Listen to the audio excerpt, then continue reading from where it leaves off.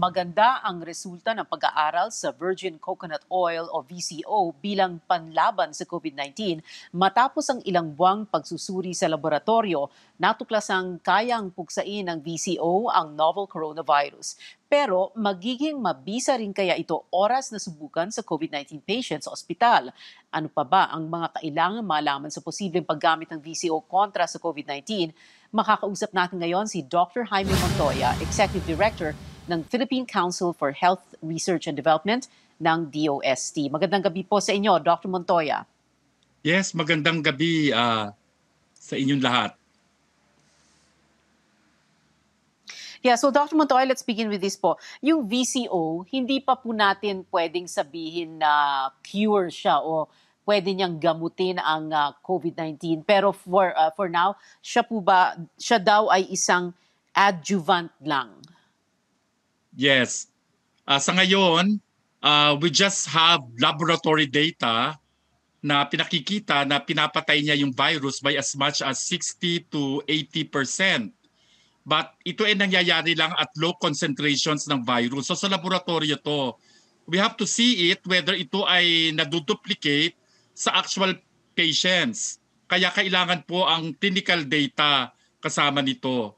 Kaya hindi pa tayo pwede mag-conclude ng ganon dahil kailangan nating makita pa ang resulta ng mga ongoing clinical trials po. Okay. So Dr. Montoya, when can that happen? When can we use VCO on patients with COVID-19 in hospitals? Well, alam po, dalawang studies po yan na nangyayari ngayon. One is actually what we call community-based. It's being done in Laguna, looking at probable and mildly symptomatic patients. At yung isang grupo naman po ay ginagawa in hospital setting in PGH to look at the hospitalized patients or moderate cases of COVID-19. So ito pong sa community-based sa Laguna, ang target end ng study is end of December this year. So depende po yan, pwedeng mapaagayan kung ang needed sample size o mga patients ay ma-enroll kaagad. But ang target po is around end of December of this year. Yun naman po sa PGH, kasi simula pa lang. So that will actually extend up to first quarter of next year. Kasi simula lang po yun sa PGH.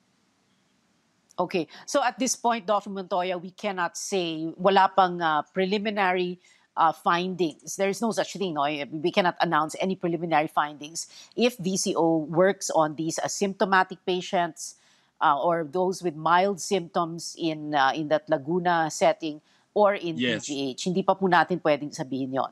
Yes, opo. Okay. Kasi po But yung is it going to laboratory study... Yes.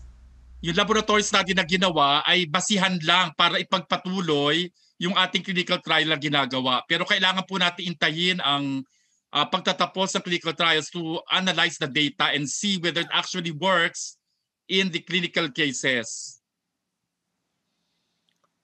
Okay. Pero doctor, yung sa yung mga critical cases, yung mga nasa ICU, binibigyan din ba sila? Meron bang trials para mabigyan sila ng VCO para makita po natin kung nakakatulong sa kanila?